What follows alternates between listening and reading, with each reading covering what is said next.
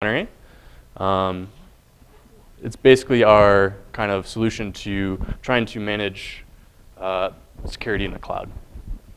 Before we get started with that, I'm going to talk about myself a little bit. So again, my name is Kevin Glisson. I'm a cloud security engineer at Netflix. At Netflix, I have the opportunity to work on all different kinds of security automation, everything from SSL to our PCI compliance and hacking away at the AWS endpoints. I'm a lover of all things Python and AngularJS, so if you guys have any cool tips or libraries, I'd love to hear about them. Previously, I've worked at JPMorgan Chase, first as an incident responder, and then as a cyber intel analyst. About Netflix. As many of you know, Netflix is doing quite well. We have a lot of customers these days, and we push a lot of bits downstream to all the different customers. In order to kind of deliver that service to people, it takes a lot of applications to deliver that service, deliver those features, deliver those recommendations, and kind of enjoy it every day. A little about Netflix culture. So Netflix culture is a little different than what you might be used to. When you think about Netflix's culture, we really try to focus on developer enablement. And so what does that mean? We really take it to heart to enable our developers to make decisions and give them the power and the freedoms to do that. What that means is that we give them those permissions. They're able to push code. They're able to make decisions about certain pieces of infrastructure. And that really goes into our idea of what development operations really is. For those of you who may not be familiar with developer operations or DevOps, it's really about an engineering team or an engineer owning their whole application end to end. When you think about traditional kind of segmentation in a kind of technology development lifecycle, you can kind of think of a developer writing code. He takes that code, he hands it off to some build engineers who then build it and package it, who then hands it off to deployment engineers to get that code running on instances. And then once that's kind of completed, you would then have a monitoring team or operations team that would make sure that uptime is correctly going, that there's no issues, that everything is running as it should. When a developer owns the whole stream from end to end, we feel that provides them with the best context. So they know what metrics they should look at to determine whether or not their application's up and healthy. They know how best to package their application. And we really focus on enabling that whole life cycle and giving those application developers context so that they can do and iterate and create new features as quickly as possible. I want to just take a moment here and go a little bit into how Netflix kind of takes this to heart, how we automate a lot of our processes around this kind of sense of enablement for our developers. So it really starts with, you can think of, it really starts with a piece of code. That code's maintained and versioned in something, a source code like Git. And once that developer feels that this is something I want to test, this is something I want to try out, they'll then have Jenkins build that piece of code into a package for them.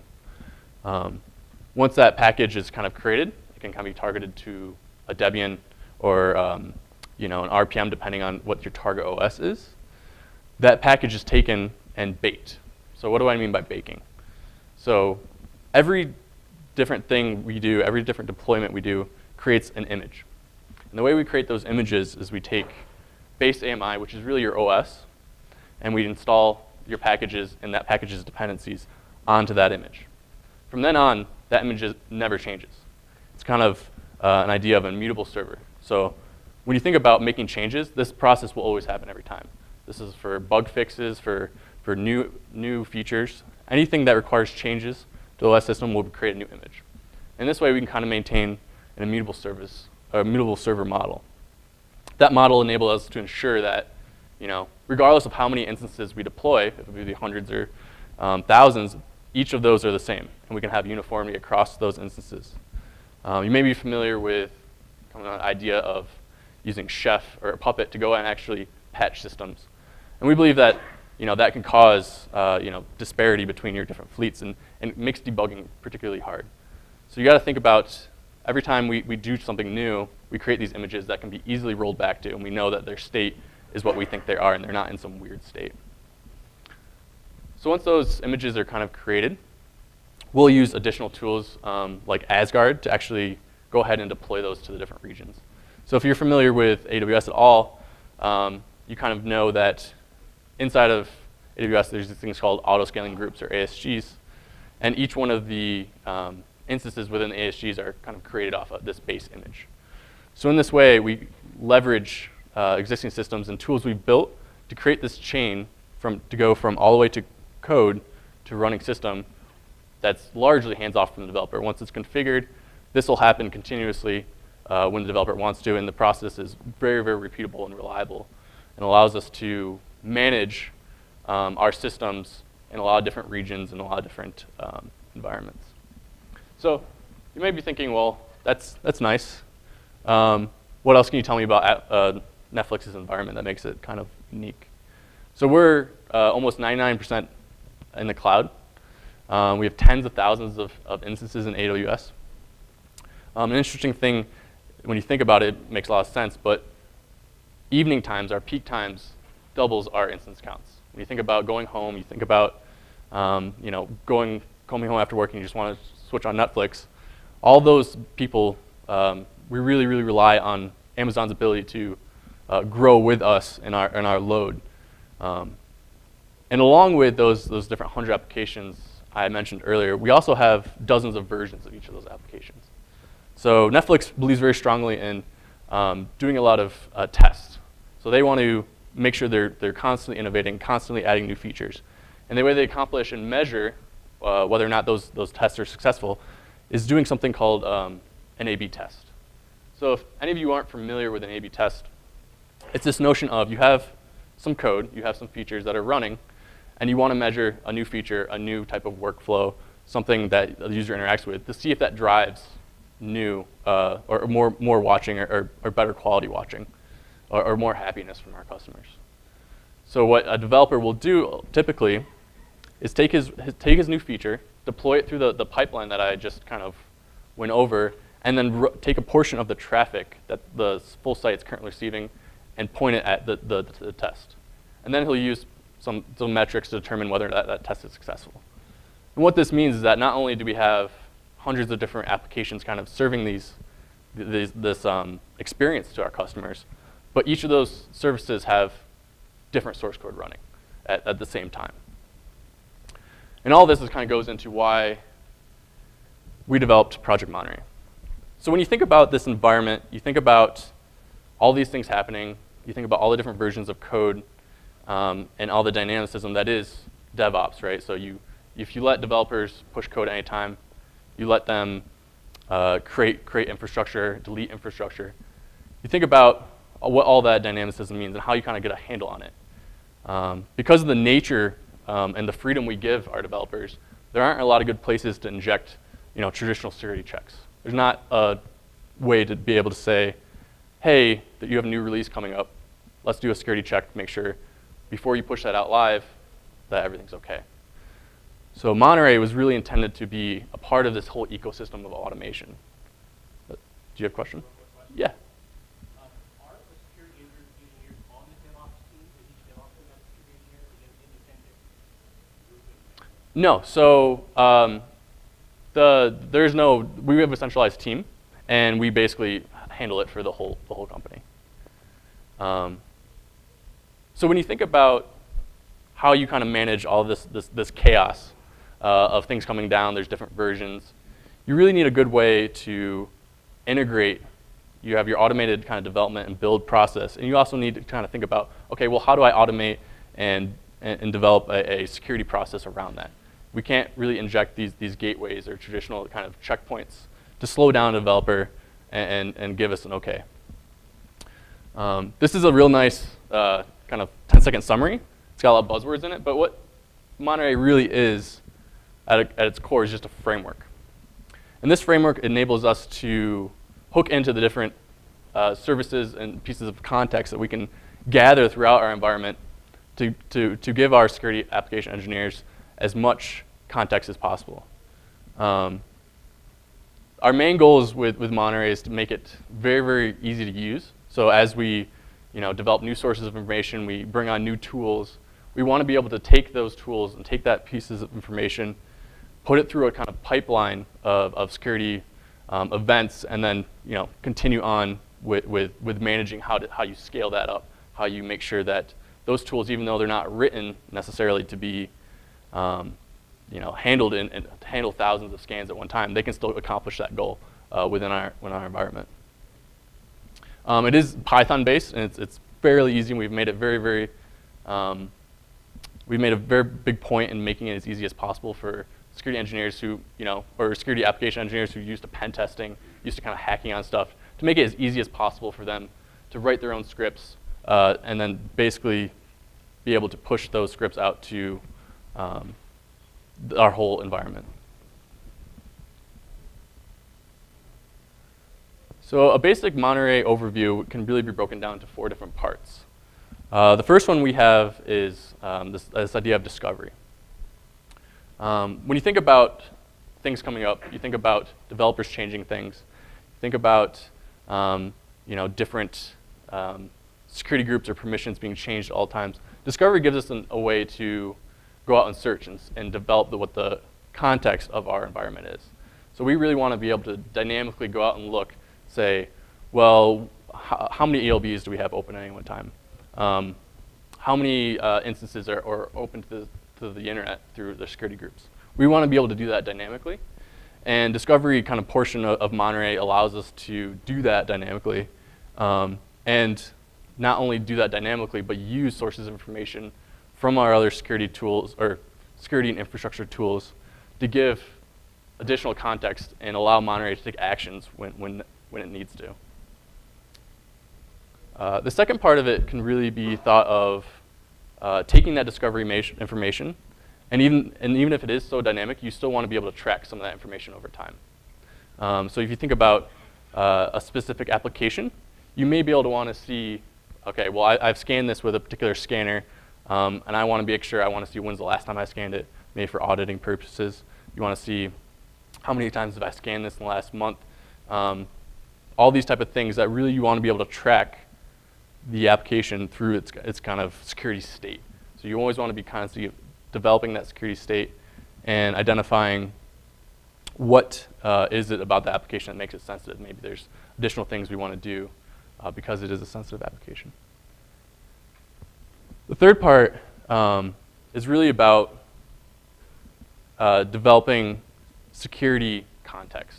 So if you think about discovery trying to derive information from our environment, you can think of scanning as to actually take that information that we've derived from our environment and actually applying security tools that we all know and driving security context out of those. So typically that can be tools such as Zap, Arachni, or NMAP that allows us to take the information we've kind of discovered about our environment and do some specific security testing on those things that we do find, and then take that information and leverage it into our third or fourth kind of overview section here is results. In results, we really take all the information, you can kind of think of it as a big downstream effect, and we make sure we correlate that information as much as possible to give the security engineer as much context as he can. So at this point, when he's looking at the results, he has information about, okay, what was the environment looking like at any one time? What is this application that I'm looking at? What was its security state at the time that this was scanned? And what does that mean for me as a security engineer about what I'm going to do next? So what action am I going to take? Am I going to kick off a manual assessment of that particular application because I know it was open to the internet when it shouldn't have been, so I want to see what the impact is there. And it really drives what we do as next steps as far as focusing the limited resources we do have and improving our security state as much as possible.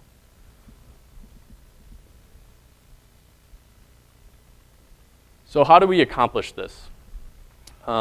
Traditional tools, you think about a Zap, you think about that GUI that kind of pops up, you think about how a traditional assessment might go, and they might pick an application and work on that for a couple months and create a report, and then a developer would essentially fix whatever bugs they found in that report.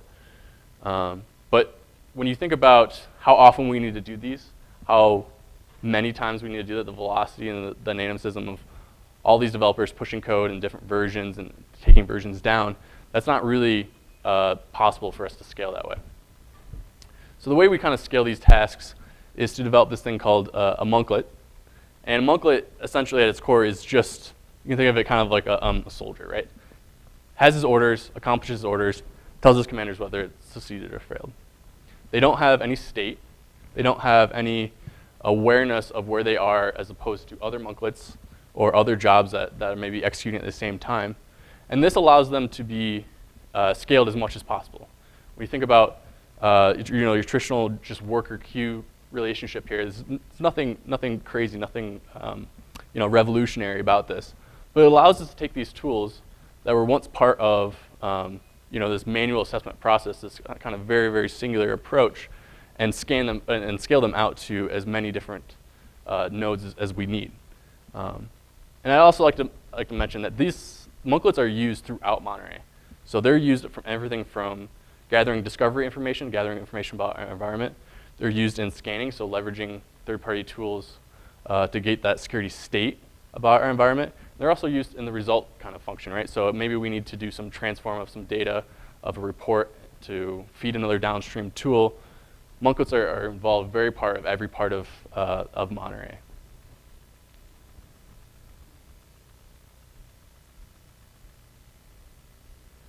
So I mentioned a little bit about third-party tools, and I just wanted to kind of reiterate what this provides for us. So we're very, very open to, we don't want to have any vendor lock-in, or we don't want to be tied to any particular application. We found that there's always new different tools coming up. There's tools that are very good at what they do, and we want to be able to integrate them as easily and as quickly as possible so that we can get that benefit from those tools enhancements, right? So our ability to be very loosely coupled with these vendor tools allows us to be tool agnostic, leverage the best tools for any given tool set, and use both upstream and downstream tools. I mentioned tools like going out and grabbing discovery data. So if a new tool came along that pulled some really, really interesting information from AWS, we could quickly leverage that to get that information into our downstream tools. And it really accomplishes the security heavy lifting. Monterey was never intended to create its own scan engine. It was never really intended to create security tools in itself. We really wanted to just take existing things and automate them in such a way that we can actually leverage and provide value to our downstream kind of security information guys. So of course, I mentioned third-party tools are very important, but it's also very important to realize that it's very, very easy to write your own kind of your monklet and be able to take that little piece of code, use all the infrastructure that Monterey provides, all that information from upstream tools and the discovery method, and leverage that in a very simple way, in a very scalable way that we can do. So I mentioned a couple different monklets that we've created that are very, very simple, that don't do anything special. But they've all been created in response to something we've actually seen in the environment. So, there's always type of this kind of reactionary thing where it was like, okay, well, we get this vulnerability report. We see that this is an issue. The first thing we always think about is like, okay, well, if this is an issue on this site, chances are it's an issue on other sites, right? So we want to make sure we establish kind of our baseline of where else we could be vulnerable to this specific thing. And then in addition to that, we want to be able to continually check for that. So if you think about, we see a vulnerability, chances are it's somewhere else, chances are it could come back. And we want to make sure that that doesn't happen. And then if it does, we're alerted as quickly as possible so we can go ahead and fix that. The first one here, just a little explanation of what these things do. Response Grabber is very simple, kind of give it a URL, go to server, just check the response of it. Right? So we're looking for things in the body, maybe open cores, maybe paths that shouldn't be accessible from the internet. All these things can be checked very quickly and are things that are very useful for us to give us a security state or things we're concerned about, But it's not something you would typically find in a big scanner. Or if it does, it would take a lot of resources. An ELB endpoints is a kind of example of a discovery monklet. And this basically just goes out and queries all of our ELBs, but it does so in all of our different accounts. So it's very important to us to be very flexible when it comes to gathering this information from all of our AWS accounts and really get a holistic view of all of our different environments. And then verb checker is similar to response grabber, except for that it'll actually go out and try different HTTP posts that we're worried about.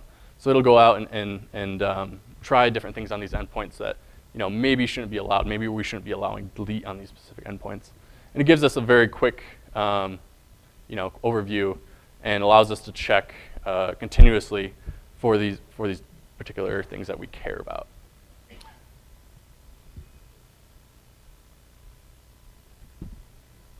So that's nice.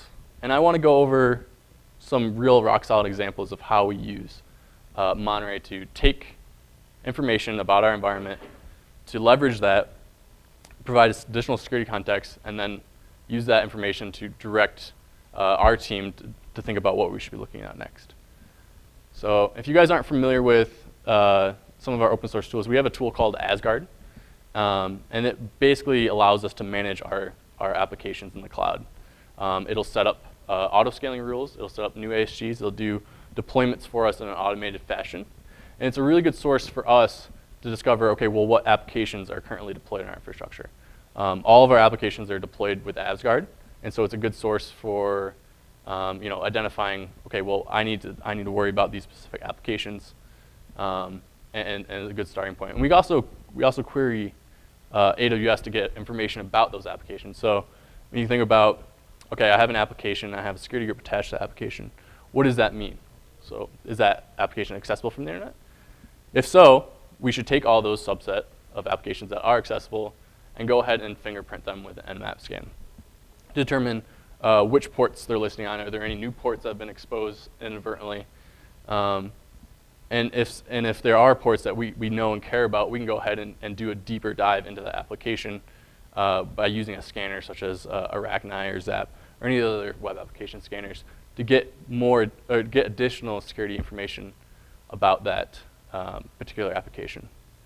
And once the scan finishes, we'll then upload results to an open source project called ThreadFix. And ThreadFix really allows us to track and particular assets vulnerabilities over time. So what it allows us to do is determine things like trends. So is this application, does it have more vulnerabilities over time, or are we driving down that vulnerability count? Do we see applications that or do we see vulnerabilities that used to exist, we fixed, do they come back? And this allows us to kind of understand at a very, very high level view, if we see more and more regressions or more vulnerabilities in applications, maybe we need to address, talk to that development team, do some more education around maybe something more systematic in their development process that we can kind of head off and fix. So that's very important to us. So this is nice. This is something you could do on a scheduled basis or daily basis or an hourly basis. But if you think about what I mentioned earlier about all these applications, they're all coming up and down. There's all very, very different versions of them. It's really not quick enough. So what we do is we try to use the environment, use the chaos that all our tools provide and all the developers provide, and use it to our advantage. We have a tool internally called Kronos. And you can kind of think of Kronos like a large bulletin board. Important applications, important development or deployment applications will all write messages to this bulletin board that anybody can see. And when we see something like a newly deployed application that Asgard has alerted us to the fact, we can go ahead and take an action. So we see something happen, change in our environment, we're aware of it, we can go ahead and take an action for to go ahead and do our scan, do our basic endpoint of that application. This is particularly useful when you think about when developers are creating tests. They're creating new versions of their applications. they're pointing a small subset of traffic to those applications. And we can recognize that. We can go ahead and do a security scan. We can identify things before that application receives full load. So say that test was successful, that developer decides to go ahead and increase that load to the full bounce. If we can determine something in the testing phase, we can make sure that the large majority of our traffic never sees that vulnerability.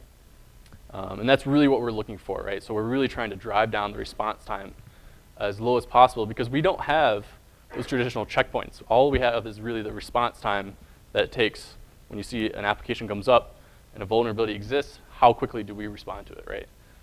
You can think about this in many ways as what attackers would do, right? So we're kind of trying to do it to ourselves.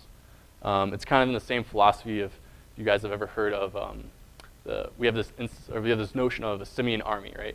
It basically goes into our environment and messes stuff up. Because we know that in the real world, stuff gets messed up anyway. So we want to be prepared for it. So we want to induce this on ourselves. And Monterey runs really, really in line with that, and it allows us to kind of run these actions that somebody else is going to do anyways on our infrastructure before they get a chance to do it. And we can do it faster than them. We can do it. We can get that fixed quicker than they can identify it. So after we've identified this new application, of course, we're going to upload those results into ThreadVix, do our correlation, and then notify us and maybe in the application owner about a regression if we do find something, or we find something new.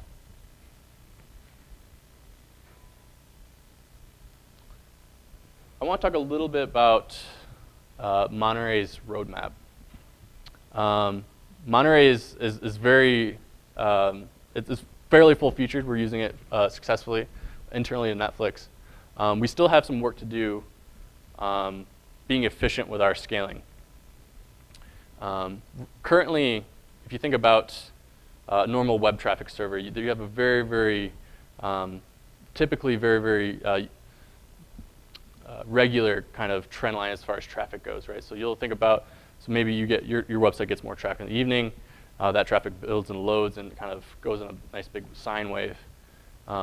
Unfortunately for us, all the auto-scaling metrics and features are kind of built for that use case. And because every monklet is vastly different from each other, you have a Zap monklet that can run for several hours. You can have a response grabber that's doing something very simple, like going out and fetching requests and do thousands a second. That logic doesn't allow us to scale as efficiently as we'd like. And so the current idea, the current approach is to take that kind of auto-scaling knowledge and build that right into the monklet itself so it can self-describe what resources it's going to need and allow Monterey to facilitate that resource management for it because chances are it knows best what it's going to, how long a scan's going to take of it, how many it can handle at any one time. All these things are really, really available to the monklet itself. And we're always looking for new workflows and use cases. I went through a couple short examples of how we kind of chain together these different building blocks or Lego pieces, if you can think about them like that. And we're always looking for new and interesting ways to kind of combine that data, try to find new sources of interesting environmental data. So as Amazon introduces new services, introduces new metrics, we're always looking to kind of use that data and leverage it to provide as much context as possible to the downstream security engineer. So we're always working on that, and we're always looking for new tools. We're always looking for new tools that can be integrated into monklets to provide security state that can do a cool correlation or something that just increases the value of all this information that we're collecting. And then, of course, we do plan to open source it. It's not quite ready yet, but we think that this kind of framework, these kind of building blocks, this kind of approach to being able to react to your environment, react to what's going on with your applications is general enough, and the framework is general enough that it could be useful to just about any organization. You may not need some of the scaling size, or you might not see some of those features, but that idea of being able to dynamically react to your environment, use that information, and leverage it we think could be valuable to just about anybody. And we love to get people involved with writing cool monklets, writing cool workflows, identifying different things that are really useful for them.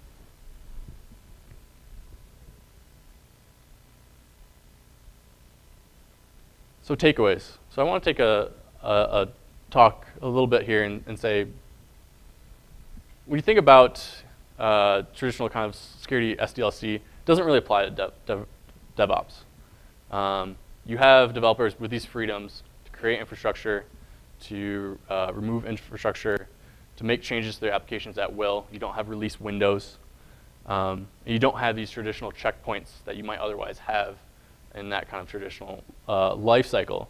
And because of that, you really need to start thinking differently about how you start to approach security in that mind.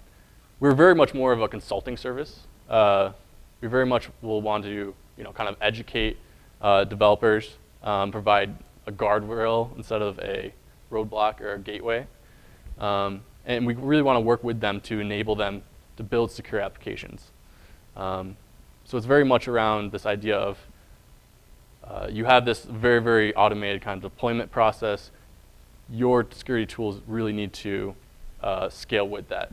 They really need to be integrated. They really need to be a living part of this beast. If you can think about just another organ in this whole machinery of how your organization kind of works. And then another key takeaway is current security tools aren't really built with this kind of scale in mind. They're very much focused towards like a pen testing type of workflow where you have assessments. You kind of go through your manual kind of environment. And they're not really built to kind of accomplish this baseline security scale with as many applications as we're kind of focusing with. And I want to make sure that emphasize that Monterey is not intended to ever replace manual penetration testing. It's really, really trying to provide value and context to our application security testers so they know what's actually been done on this application. They know some very baseline security state of the application and take that information and context and allows them to focus on individual applications that may be hurting, may be very, very, that may be accessible to the web, that may be have a history of vulnerabilities, and allow them to focus their energy and really use Monterey as kind of like a force multiplier when it comes to security.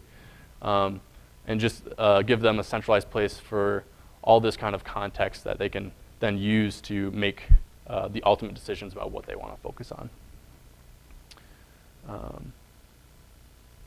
And I also want to kind of take a mention here. It's not on the slides or anything, but we feel very strongly about creating or building tools and supporting tools that help you create a solution. So if you think about a lot of paid-for vendor kind of solutions, they're trying to sell you something that fits all of your use cases. We found through the development of Monterey and our kind of approach why we took this road is that you're never really going to be able to establish a solution. You're never really going to be able to buy that. There's always going to be customization aspect. And we found it very valuable to invest in tooling that helps you create a solution as opposed to buying a solution outright. And Monterey has been really built with that kind of idea in mind that we want to enable security to be as prevalent and as automated as possible and allow it to be as loosely coupled as possible so that as our environment changes, as new tools are created, as new techniques are discovered, we can leverage Monterey and not be locked into that kind of life cycle kind of deployment things. Let's see.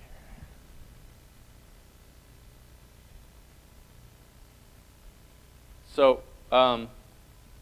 I want to pitch right here. So our team is hiring. So if you think taking these challenges and some of the things we face with a large kind of cloud deployment, you think that's interesting, make sure you get in touch.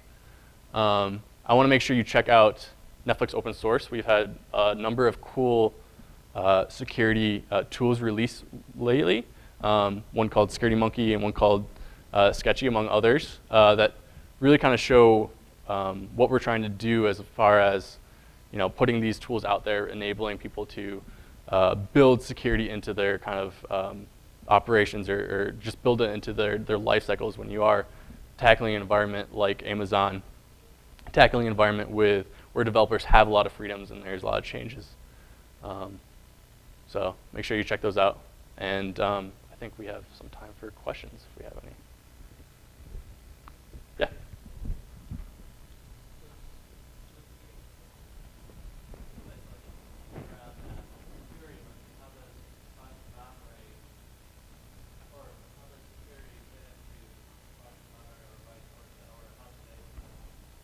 So there is no, the question is, there's a tool called SecurityMonkey that we've open sourced, and the question was around how do those integrate together? And they don't at the moment. Potentially we can use SecurityMonkey as just another source of data, right? So SecurityMonkey, if you guys aren't familiar, basically applies these rule sets against our infrastructure to alert on bad things like users that have INAM keys, that don't have two-factor authentication, security groups that are open to the world, right? So we can take that information and leverage it as a discovery thing and maybe make additional actions from Monterey, right? So if we see security group change in SecurityMonkey, we can then take that new information about that environmental change and kick off a scan against that application, right? Because now that's open to the internet. And now that we want to know what our potential exposure is. So we haven't done that, but that's a great idea to go ahead and actually leverage that information in SecurityMonkey to kind of take additional actions about our infrastructure. Yeah?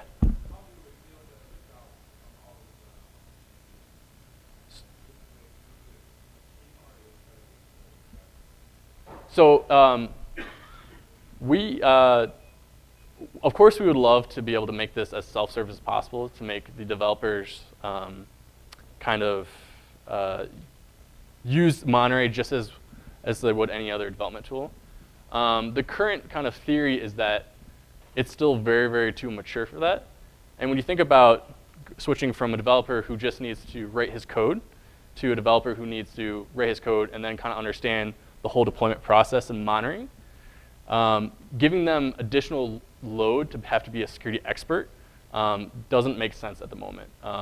So what our team does is we handle the information output on Monterey, and then we act as a consultancy to the teams themselves to say, hey, we've noticed the vulnerability. This is some steps to remediate. If they have additional questions, of course, they can come to us. And if there's, if we think there's more systematic kind of issues there, we'll go and actually do additional testing, additional like white box testing on that application to help them kind of get through that process.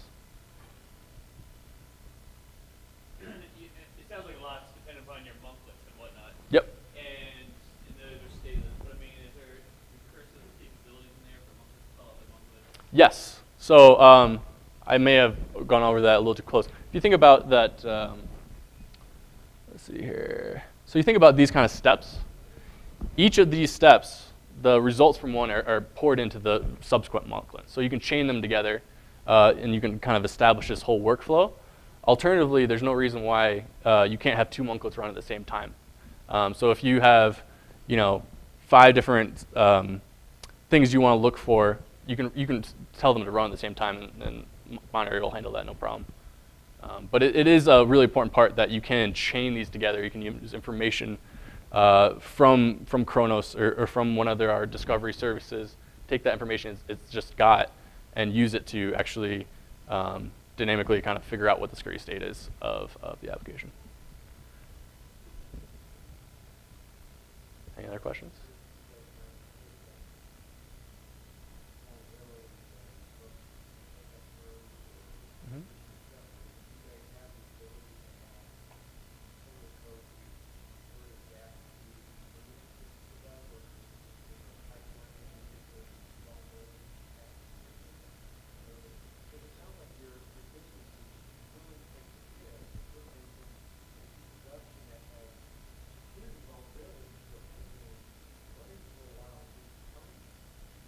Yes.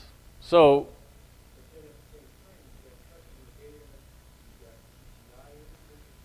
yeah.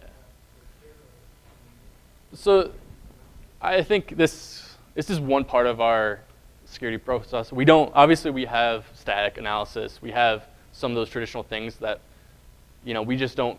The key part to take away here is we do other layers of the onion of security, kind of trying to figure out, okay, well, what are the bugs, what are the security common vulnerabilities in our static code? What we don't do is basically prevent an application from deploying before we give it an OK. And this is trying to basically increase our response time to such expedience that that kind of limits, it allows the developer to continue to innovate, to continue to roll out, but it also gives us coverage that we can find it quicker than the bad guys.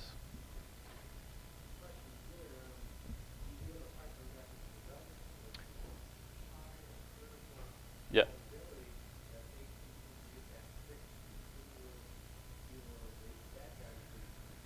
Yeah, so if it's something, so because we do this continually, and because we have this immutable service kind of architecture, if we do discover something that critical, there's no reason why we can't reach out to developers and say, hey, roll back to your last instance, right? So if we see something come up, we scan it, we say this is really bad, reach out to them directly and redeploy you know, through our automated build process within, you know, minutes or however long it takes to turn off all those instances or not. Does that answer your question a little better? Okay. Any others? Yeah.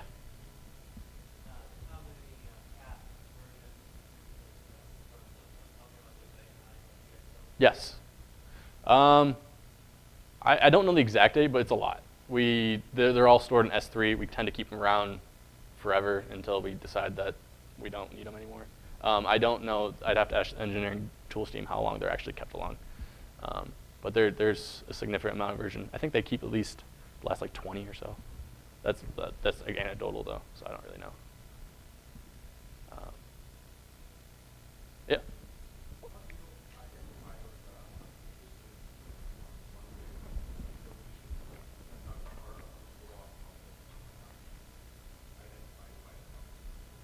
Yes. So I want to kind of reiterate that this is very much kind of a process that we deploy to kind of cover our bases, right? So it's never going to replace something that you know, an automation tool can't cover.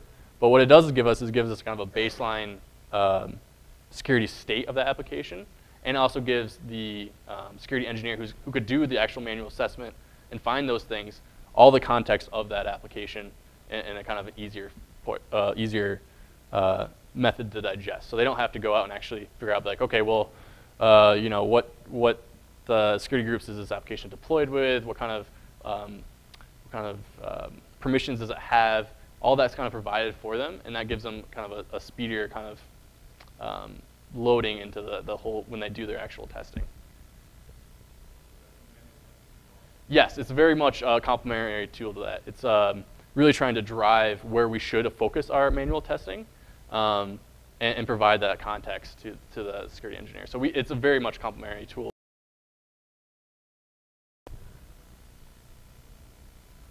Yeah? Do you have any frameworks that can scan within the image? Let's say like a Heartbleed type situation, you want to see if you're a red version of that. Yeah. Does this plug into that somehow?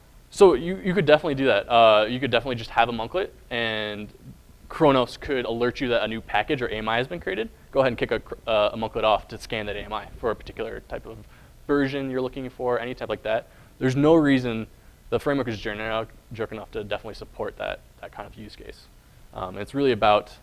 Would it SSH into the instance? Is that how it would work? Or how would you check if it's not discoverable in the instance?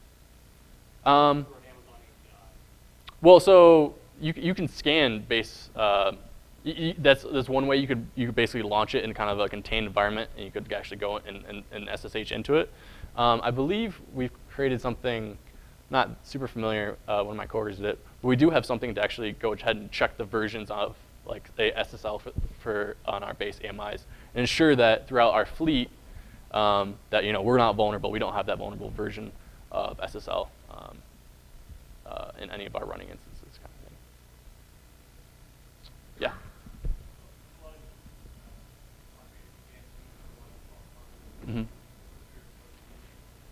So because we are able to kind of create as many of these scans as possible, what we want to do basically is run a lot of different web application scanners. And then use something like ThreadFix that ingests reports from all those different applications and see where they overlap.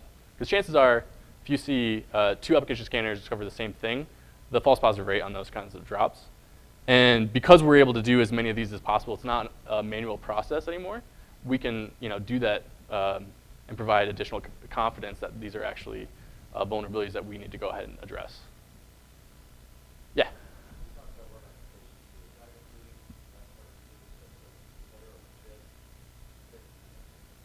It's both.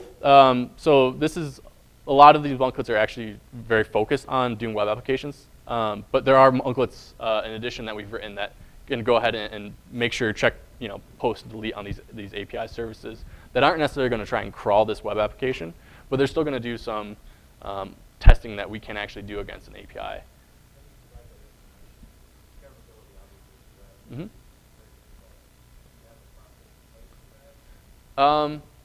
We don't have an automated process way to do that.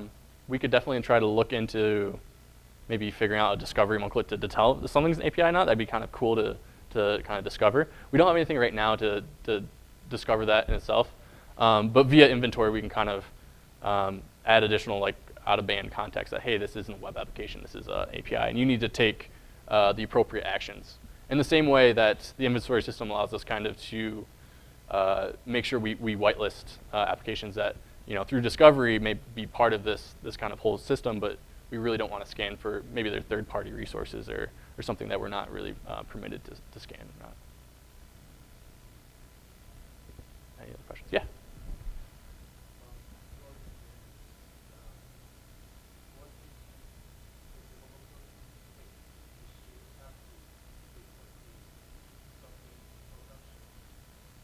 Mm-hmm.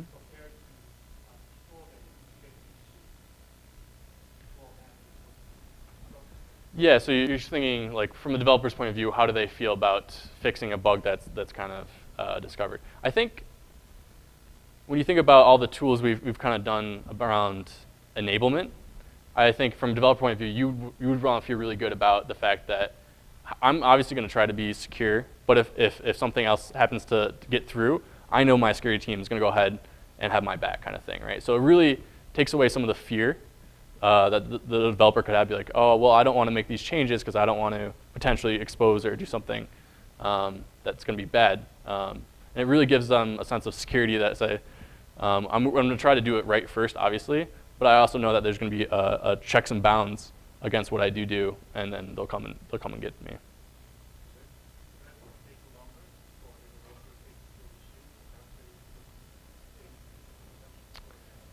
Because the process is so iterative, we don't really notice, right? So there's no waterfall model. There's no okay, well, we have to go back and design this crazy component. More often, they're testing very, very incremental changes. So if they deploy a very incremental change because they're deploying so frequently, the cost of finding that bug so late in the cycle isn't that bad. So because they're constantly doing iterative kind of deployments. Anybody else? No? Cool. Well, thanks, you guys. I hope you enjoyed the talk. If you want some stickers, let me or some of my coworkers know. So we got some sweet stickers.